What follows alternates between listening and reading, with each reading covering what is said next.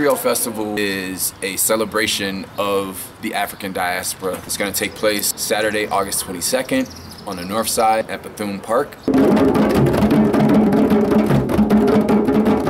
A griot to me is someone who is able to tell our history from the beginning until now. In many West African cultures, the history is passed down orally through drumming and song, poetry, dance, movement, artistically.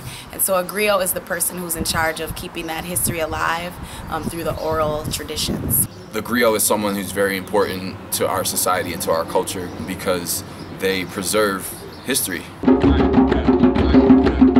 Our children, our black children, need to connect with their power. And part of the oral tradition is being aware of how we use rhythm and movement and dance and the arts to transmit cultural power. And so being a part of the Griot Festival is helping our children to connect to that power, which is only going to serve them well as they move through life.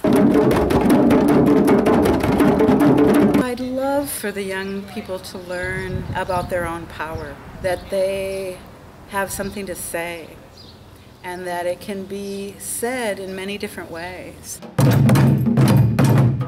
A large portion of this Griot Festival is the youth telling their story, but also connecting it to the African diaspora. When our children are able to stand before others with confidence, that says a great deal for them. Now, they only get this when they get time and exposure to do such a thing.